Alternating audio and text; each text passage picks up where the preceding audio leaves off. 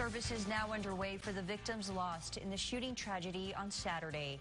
I'm Natasha Paloma. I'm Daniel Marin. New tonight, KTSM 9 News reporter Brenda Medina was there as friends and family said their goodbyes to Leonardo Campos, murdered alongside his wife.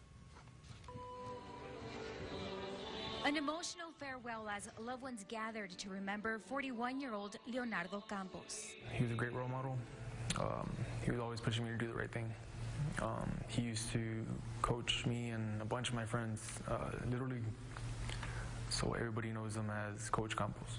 His youngest brother, David Campos, tells us Leo moved to El Paso about 5 years ago, and within that short time, touched the hearts of many, including his co-workers who still can't accept he's gone.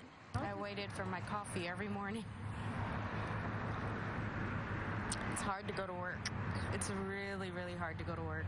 I know a lot of people are hurting. His mother and family overwhelmed by the show of support from the El Paso community as they find comfort in those consoling them.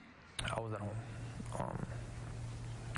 And they called my other brother, and he broke down the news for my mom. And I was there when he told my mom. It was just a heartbreak.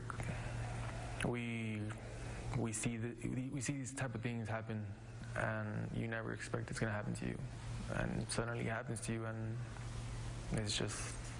it's like a nightmare, and you can't wake up from it.